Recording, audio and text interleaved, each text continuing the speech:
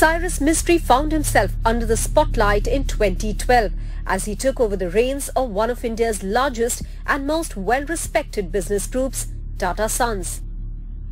As a 77-year-old, Ratan Tata stepped down and a much younger 44-year-old Mistry took charge, chosen largely because his father's company, Shapoorji Pallonji Group, was the largest shareholder in Tata Sons. But Ratan Tata had called him a good and far-sighted choice. Cyrus Mistry had joined the Tata board in 2006. He is believed to have made a good impression on Ratan Tata during this period. But his rise to the top was as dramatic as his fall.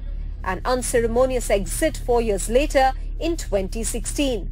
What followed were accusations and legal battles leading to a 70-year-old partnership between Tata Sons and SP Group souring to an extent that they wanted to pull out from the partnership.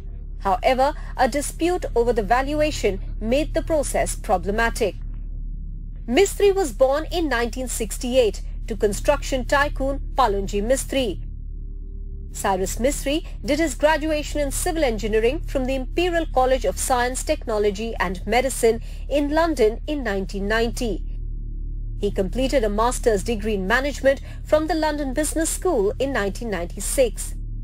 But he started working in his family business from 1991 as a director.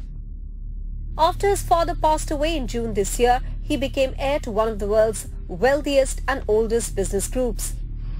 His untimely death at 54, just 3 months after his father's, comes as a setback to the family and also a jolt to the family-run conglomerate. He is survived by his wife and 2 sons.